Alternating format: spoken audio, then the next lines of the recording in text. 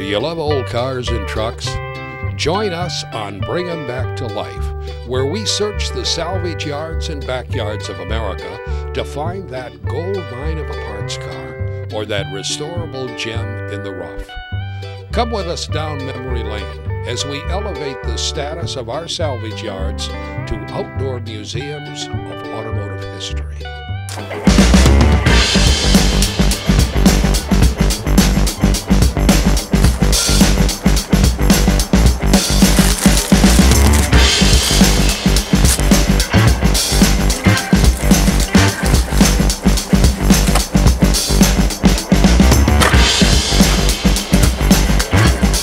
I'm not positive, but I think this Mercury should say Comet on it somewhere.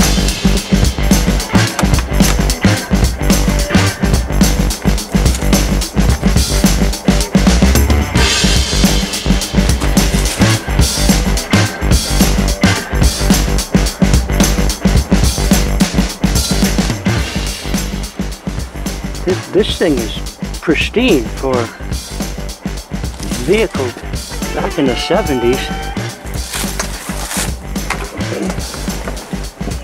I'm going to climb in, see what I can learn about this Mercury.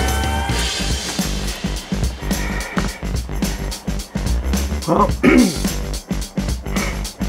that odometer says 64,000 miles. And I'm telling you, this thing is clean. It is an automatic. Not much wear on the brake pedal. None on the park brake pedal. The dash is all nice, original, except a couple of sun cracks on the top pad.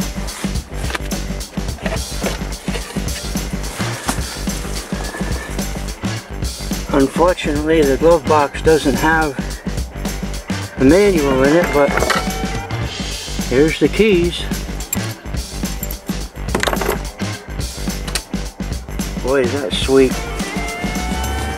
It's nice and soft and comfortable. It does have a wear mark where the driver kept getting in and out. A little tear right here on the edge. What a shame this thing wound up here. I know it's a four-door, but still. You know, four-doors that are original granny grocery getters really deserve love too. I know, I have a couple. But let's see what the door sounds like.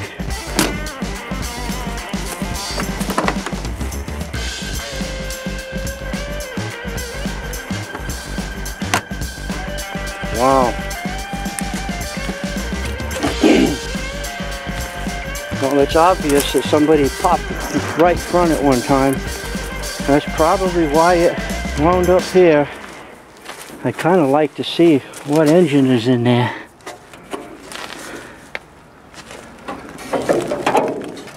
Yeah. Well, it's only a 6-cylinder. Not too much in the hot rod arena, but that can always be remedied. But there's a lot of nice stuff on this old Mercury. Gotta move on. Hasn't snowed yet, and I'm not waiting for it. Well, I'm at Jordan's Pick and Pay in Preston, Connecticut. I've come over here and I've talked to Jeff. He's getting that Volvo loader with the forks on it. And he's gonna go up on the hill and pick up that 1976 Mercury Comet and put it on my trailer, and then we're going to see what we can do about bringing them back to life since the owner, Dave, gave it to us. I'll be following it.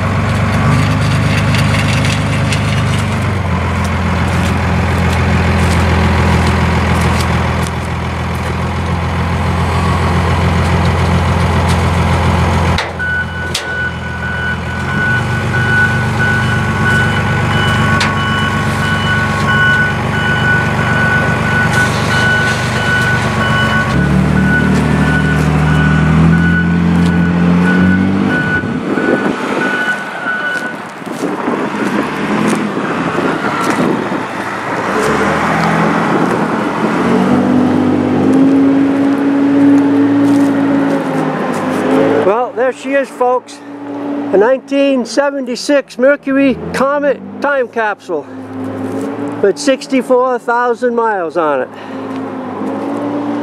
And we're going to try to bring her back to life. Well, everybody, here's the 76 Mercury Comet at home in my yard. And one of the first things I wanted to do was to see what parts were missing under the hood and blow up the tire that was flat, roll it off my trailer so I could start to tinker. Well, if you remember, when I was over in the yard at Jordan's going through the car, I found the keys were in the glove box, and they unlocked the column and they unlocked the trunk. So because it wasn't my car, I put the keys back in the glove box. So now I get it home and I go to start tinkering. I open the glove box and there's nothing there. So since I was at the yard last and my friend Dave said I could have the little Mercury Comet for Bring 'em Back to Life, some SOB stole the keys out of the glove box. So there I am with a locked steering column. Can't get it out of park. Can't move the car. It's stuck on my trailer. My buddy Dave, who's younger and thinner than me, offered to climb through where the back seat goes. I removed it. And he climbed through that little spot right there, and I gave him a 7/16 wrench. He took the bracket off the trunk lid and popped it up for me. So now I have the key, I have the lock rather, that goes in this little hole here. So I can try to get a key made so I have a trunk lock. Then we can go to the next phase and see if the thing will turn over. But I'm going to bring it to a new sponsor. A friend I've known for years. His name is Wayne. He's got a shop. And he and one of his guys are going to spend some time, go through all the fluids, get this thing turning over and get it running. So we're going to give Wayne a spot and Bring 'em Back to Life, tinkering with my little Mercury Comet. So that's the story for today. Well, here comes Johnny Cannonball Baker. Looks like he's got his little truck today. If you want to see his big truck, go to his Facebook page and see Big Blue, the 50-ton triaxle that he tows disabled and wrecked trucks all over New England with. So this is his toy, a little diesel.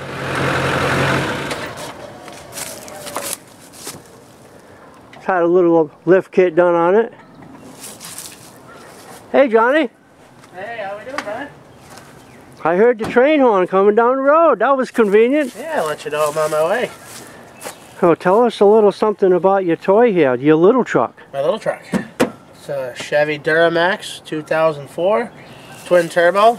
Just a little lift, like 2-inch lift. Nothing crazy. If you guys want to see a real big truck, you'll have to tune into the website and see our big ones. But now this is just my daily driver. It's really good fuel economy. It's not a 56 Chevy by any means, but does the job. It gets it done. And it looks cool coming down the street. Yeah. Makes you want to kind of get out of the way. A little bit. Well, if we ever get a flood, we don't have to worry about our carpets getting wet. That's what I look at. So what are we going to do today, John? I'm going to call up Cleveland's Auto Parts and see if we can go get us some parts for that, our old little Ford, for all you Ford guys. You've known Bob Kleeman for a long time, haven't you? Yeah, I've known Bobby since 1997, actually. Worked for him when I was a kid. It's the first job I ever had. Pulling parts. And he told me that he has a hood and a fender for a 76 Mercury Comet. Yeah, how often in New England are you going to find parts for that? He said the cars were long gone, but he had one that had a decent couple of parts on it, so they kept them, and they're just the ones we need for our little Comet here. Awesome. Let's give him a call and see if he's still got them, and we'll go down there and take a ride. We'll go get him right now. Sounds good. Well, in looking down there, that's my little Chevy Suburban right there. I can barely see it. Okay, give Bobby a call and see what we're gonna do.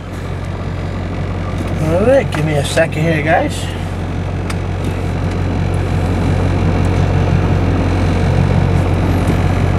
Hands-free, people. Remember, hands-free. Do not talk on your cell phones.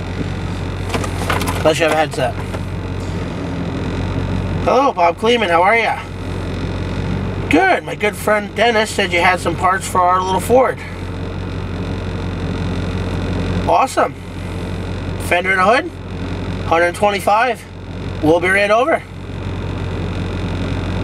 Yes, sir. I'll bring our good buddy Dennis along with us. Okay, thank you, Bob.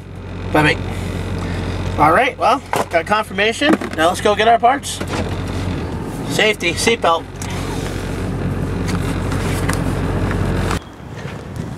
So over where these blue parts were, Bob, there's a 69 Mercury Marauder.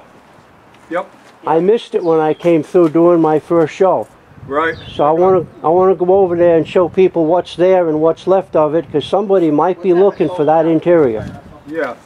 That was kind of a fancy, odd car. Yeah, they didn't make very many. Was the top of the line, you know. Yeah, and I did a little research in my book when you told me about it. Yeah. And in '69, the only reason the Marauder wasn't listed as a muscle car was because of weight. Yep. Big, heavy tank. And it had a 429 in it, but it was still over 4,000 pounds, so it didn't make muscle. No. So Set you back in the seat, but that was about it. yeah, right. But you can still breathe. Okay. Right. I'll talk to you. Let me call him and see what I can do. All right, I'm going to walk over there with Johnny and show that, and Yeah. then we'll come back and get these Comet parts. Yep. All right, thanks, Bob. Okay, no problem. What is this, John? This is a Ford Mustang. It was a 428 car. It was crashed a very, very long time ago. Back when you were working with Bob. Yep. It's been here a while. Very long time. So, because it was a big block from the 70s era, it must have had a 9-inch rear in it because it's gone. Yep, the whole drive chain was the first thing to go. But there's some original parts on this car. Unhidden treasures. Let's see if I can get a little on the other side of it, because we're heading this way. I got bashed right in the driver's door. Yep. So there's not a whole lot of body parts that could be salvaged, but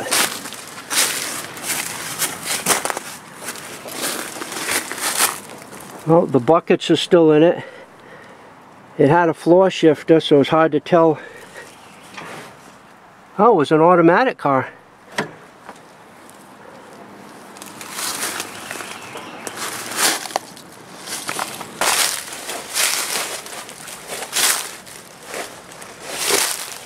So here's the car that I mentioned to Bob that I saw last time I was here, but didn't get to include it in my first show. This is a 69 Mercury. It's a two-door hardtop, X11 model.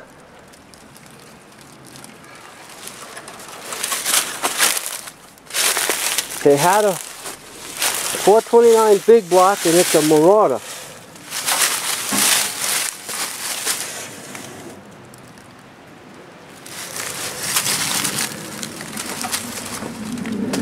Got an old Minnesota plate on it. And if you at home don't know, the Marauders had the flip-up headlights.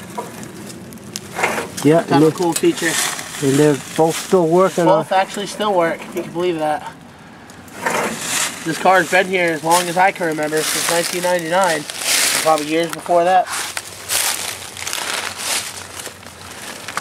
This license tag from Minnesota says 1989, July. And that front bumper looks perfect. The grille looks perfect. All three of the little lenses and the signal lights and parking lights are there. They're good. The hood is still sitting on it, but like Bob said, they sold that $429 years ago. Both fenders have the Insignia X1100 on them. Like I said, it's a two-door hardtop. And the Marauders came with bucket seats and a console.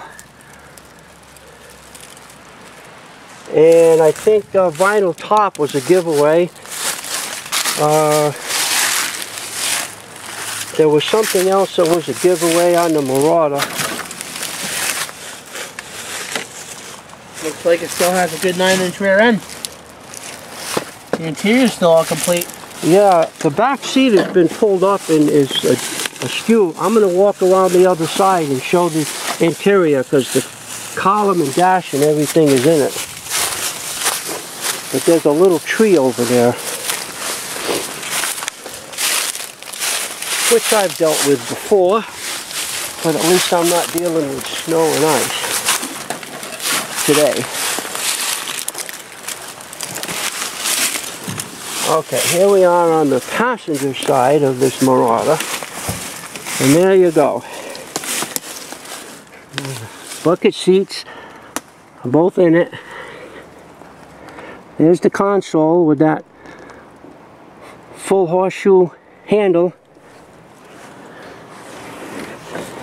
And the reason the bottom of the back seat is up on the driver's bucket is because all the parts that were on the block are on the floor in the back seat.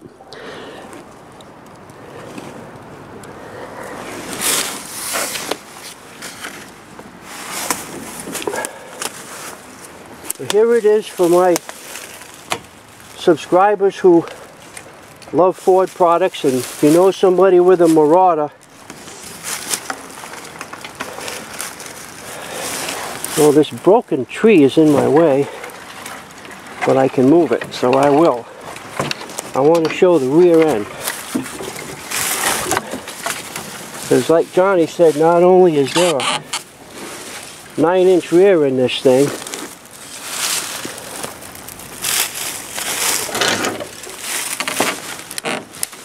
but from the back, it appears that the only thing missing is the bumper. But there's the trunk, is all there with a few leaves on it. There's a valance with all the parking light assemblies and brake lights in it. And there's the back that says Marauder.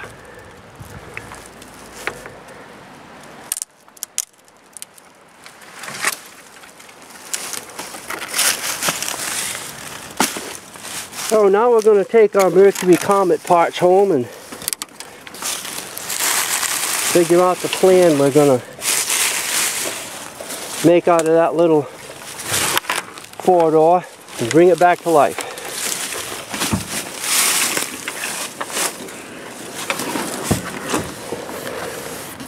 Looks like the automatic transmission is in here on the floor too.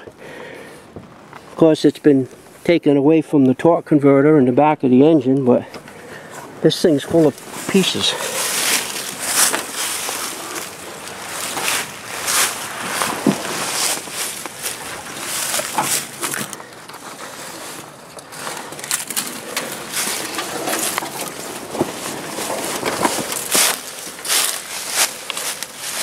Okay, that's the walkabout on the 69 Mercury Marauder. Cleeman's Auto Parts, Preston, Connecticut. Area code 860. Phone number 889-0680.